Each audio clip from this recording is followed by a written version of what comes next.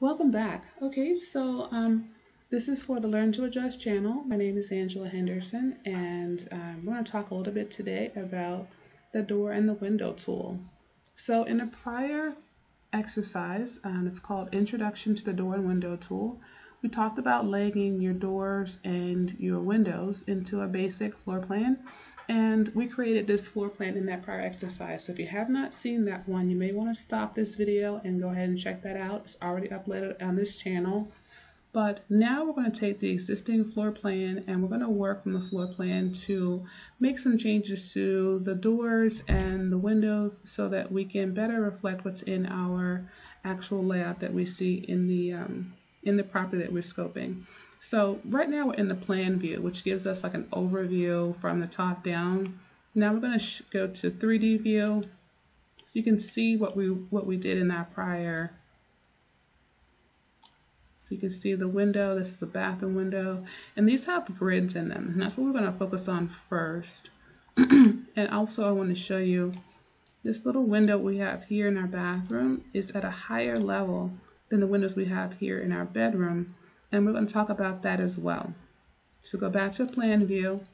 Now, if you look at your properties, I'm clicking once on the actual window and go into our properties box. You can see here that the height of our window is set at 5 feet.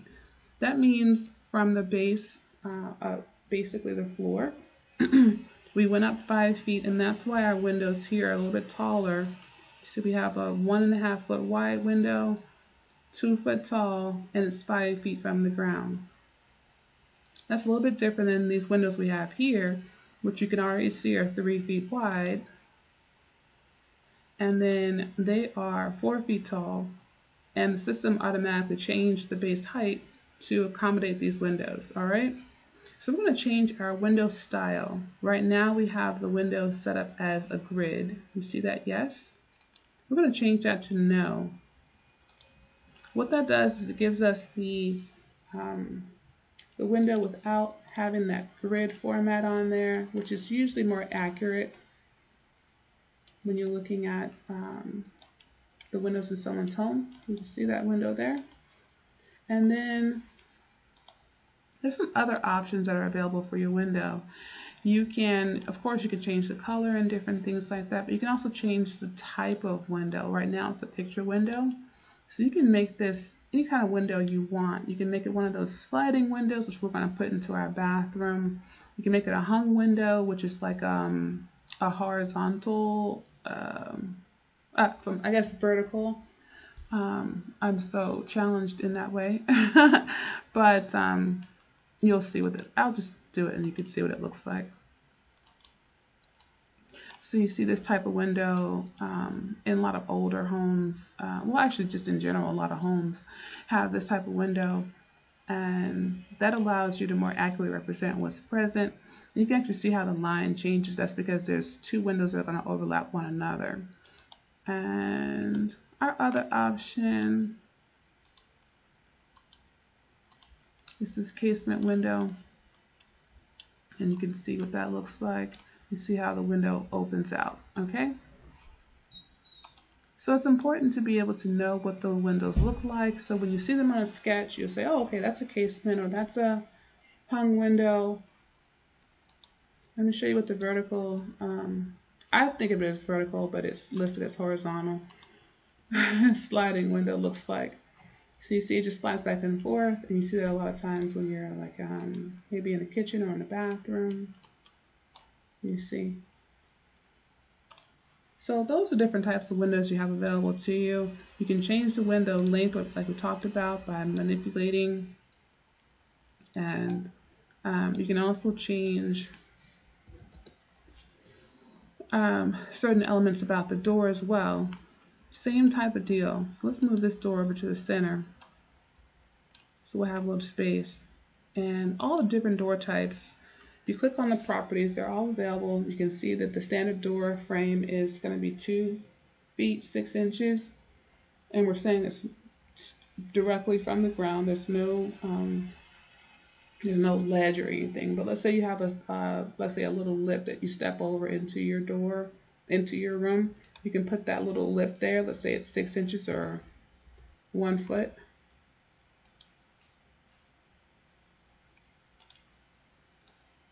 Now it gives you that little lip and it's over. You see how it's above the floor level. So I've been in homes where you have to step up and over to get into a room, and that's how you would represent that. But we're going to go back and change this back to the base height.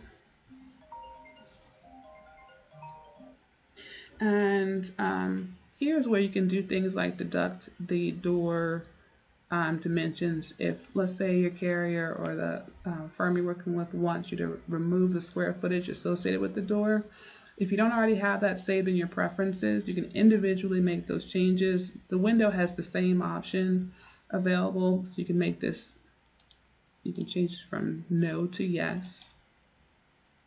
And that allows you to deduct that square footage. We're going to leave it at no because we're not estimating, so it won't make a difference for our example today. But you can change the angle of the door. There's lots of things you can do here. You can play around and really make this look like it does on site. But what I wanted to show you are the different types of doors. So here you have several options. You can scroll through them and see how they behave.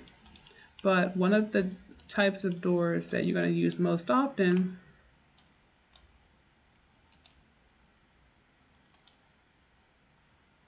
is your overhead door, which is your door for like a garage.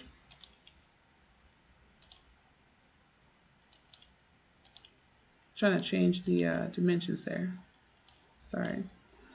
So you can change the dimensions. Sometimes they're 7 feet wide, sometimes they're 8 feet wide, sometimes they're 16 feet wide. But you can see that's your garage door. And then the other option is the one I already have here, which is your double door. Your double doors will look certain ways on site. So it could be the single double door, or you could have your bifold double door. And these look very familiar to you now that you see them demonstrated. But it's like the accordion style. So you're going to see that a lot with your older properties. I don't see it as much with newer properties where people are using that. I see a lot of barn doors, which I don't.